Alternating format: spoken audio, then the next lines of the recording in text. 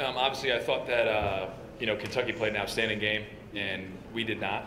I think they were mostly responsible for us not playing very well, and I think we were partially responsible for us not playing very well. But the amount of pressure that they put on you all over the floor during the course of 40 minutes, is something that we obviously can't replicate as we prepare. And when they're shooting the ball as well as they're shooting the ball with the combination of Oscar in the middle, it just puts too much pressure on your defense and your offense, to be honest, to be able to find any kind of success. And so, an outstanding performance by them.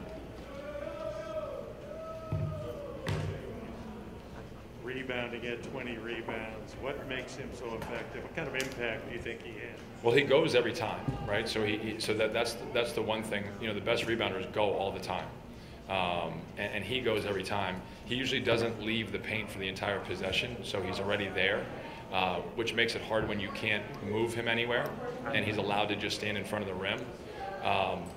There was possessions tonight where he literally did not leave the paint for the entire possession, and again, nothing to do with the outcome of the game, but it makes it really hard to wedge him out or try to box him out when he already has that position and doesn't leave it. But he's relentless in his pursuit. He has great instincts when the ball comes off the rim, and really anything that touches his hands becomes his. And it's incredible to see him work, with that kind of consistency on every shot. And very few guys are willing to do that, and obviously he is. Coach, tough game for you guys tonight, but are there any positives that you can take away from this one moving forward? We'll probably have to go back and review the film and bandage ourselves up before we can figure out what the positives are. But, I thought there were some signs of life from Matt Mayers. I thought Mattia gave us some decent minutes because we got to continue to kind of build our depth and our rotation and trying to figure out, what combinations of guys can go out on the floor and contribute in a positive way. It was nice to see Justin make a couple threes there to start the second half, which is something that we wanted to do in the beginning of the game and weren't able to do because he got into foul trouble. So, there's some things that we like, but, overall, most of it was not in the positive, mind frame. Damian Collins barely played for them against Duke. I'm wondering what you expected from him going into the night and what kind of difference can he be? I mean, his activity and his athleticism is ridiculous. And, I'm sure in their practice setting, just like in ours, different guys are trying to figure out how this works. I mean, they have a ton of new guys, we have a ton of new guys, and, who's kind of separating themselves or maybe who feels good on a certain day, gets an opportunity to go out there and then make the most of it.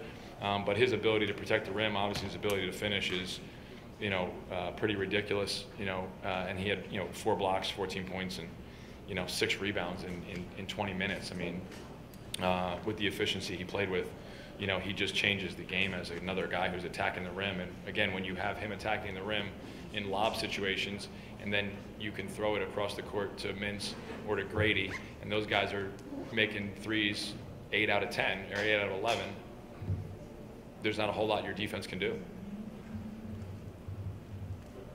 On Oscar, he said early that in the preseason that he wanted to average 20 rebounds a game. How realistic does that seem to you? Well, so far he seems to be doing a pretty good job of that, right? 20 is a lot. He did say I think he wanted to average double-digit offensive rebounds as well, and so far I think he's got 12 and 10. So he's a man of his word. Obviously, it's a long season. 20, I'm not sure you can get to 20, but if he was around 15, that wouldn't surprise me in any way, shape, or form. You mentioned the early foul trouble. How much did that take you out of your game plan to get off to such a tough start in those first 4 minutes? Well, one of the things that we wanted to try and do was attack Oscar in some ball screen situations because we thought we could get some ability to move him around and challenge him, whether it was on the perimeter with Justin Winston or Khalil Spear, or maybe he starts to cheat to those guys and we get some opportunities to get downhill and he's away from the rim. And so with Justin having to go out, Matt Mayers isn't necessarily in that mold of a forward, so that allowed him to match up with Oscar, and then Oscar to have more of an impact on the game. So that part of it was certainly frustrating, and we obviously needed all of our players to be fully available at all times, and everything needed to go entirely perfect for us to be able to give ourselves a chance. And as soon as one of your better players goes down with 2 fouls early, then, it just becomes that much more difficult to really compete. Any other questions?